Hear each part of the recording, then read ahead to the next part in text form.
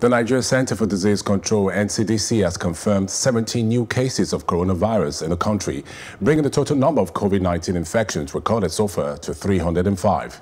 In a tweet on Friday evening, the health agency revealed that the latest cases were recorded in 6 states and the Federal Capital Territory, Abuja.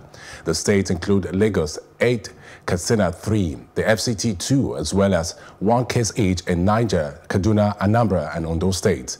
The NCDC revealed that 7 more people have recovered from COVID-19, bringing the total number of those discharged to 58.